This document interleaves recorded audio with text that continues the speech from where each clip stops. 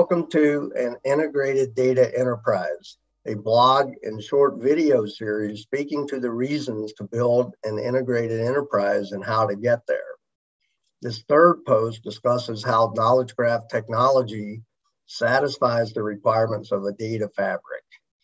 If you haven't checked out the O'Reilly ebook, Rise of the Knowledge Graph yet, I highly recommend you do that. At the time of making this video, that ebook is the most current and comprehensive resource to help your organization get closer to achieving the vision of agile, secure, and complete data integration. Okay, let's narrow our focus to data fabrics and how this construct relates to knowledge graph technology.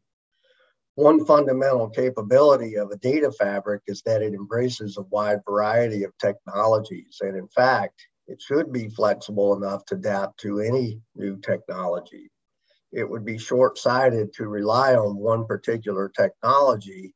Nevertheless, any implementation of a data fabric will be built on some technology.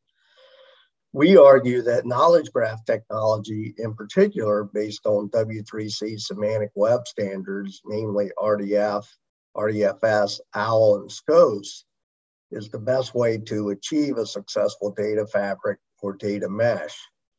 Data fabric specifications tightly constrain the technical approach driving any solution toward RDF, OWL, and SCOAS. One by one, let's review the requirements of a data fabric. The first requirement we discuss is flexibility in the face of complex or changing data. Change and complexity are the norm, and ontology is easy to extend to accommodate new concepts and properties. Since an ontology in W3C, RDFS, and OWL is itself represented as a graph, it can be extended by merging it with new graphs or simply by adding new nodes into the graph. There is no need to re-engineer table structures and connections to accommodate new metadata. Simply add it to the model. In contrast, relational database models, change is expected. So ontology-driven solutions readily accommodate changes. This flexibility derives from what is known as the open world assumptions. If you want to learn more about this concept, I recommend you research the open world assumption. The next concept, or the next requirement, is to describe metadata in terms of business concepts. To reiterate, ontology is not bound to a particular technology. Data modelers develop ontologies that correspond to concepts familiar in the business. Ontologies lower the technical barriers for non-technical subject matter experts and users. Ontologies are human-friendly and machine understandable. The third requirement is adaptability to cope with the unforeseen. For example, ask unanticipated questions at the speed of business or mission operations. The current information retrieval applications approach is entirely use case driven, but use cases and questions change. While the process of building a data structure to answer any particular question is well understood, the process for reuse is difficult and typically amounts to starting over. In contrast, a knowledge graph allows users to pivot their questions by following relationships in the graph. Explicit knowledge representation allows users to make sense of relationships for asking their known questions as well as their unanticipated questions. When requirements change drastically, semantic models also allow dynamic remodeling of data and the quick addition of new data sources to support new questions and new applications. Next, we require a data-centric approach as opposed to an application-centric approach. Most data representations, especially relational databases, enclose data in applications of some sort. There is no standard way to exchange data, and the models that describe it on a large scale from one platform to another. ETL projects are expensive and brittle. Too much human capital is applied to data preparation, which hinders analytic outcomes.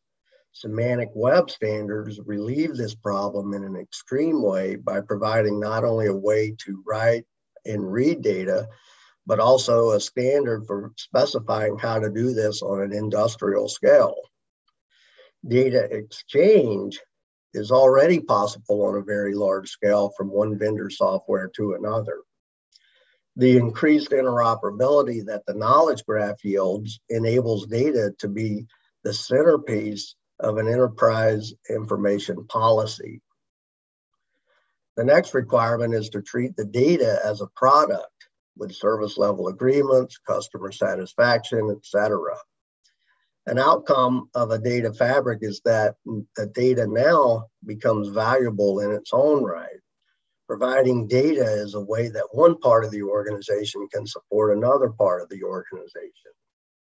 This shift in emphasis on data is sometimes referred to as seeing the data as a product. That is to say, someone who provides data takes on the same responsibilities that we expect of anyone else who is providing a product, including guarantees, documentation, service agreements, responses to customer requests, and so on.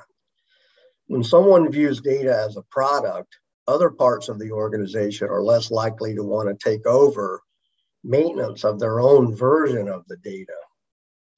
An important feature of the semantic web standards, namely RDF, RDFS, and SCOS, go beyond simple syntactic standards. Each of them is based on sound mathematical logic.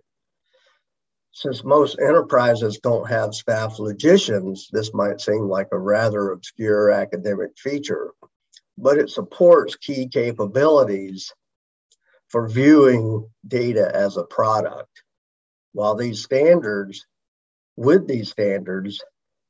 it is possible to know exactly what a set of data means in a mathematical sense, and hence to know when some data provided in response to a request satisfies a requirement for a data service.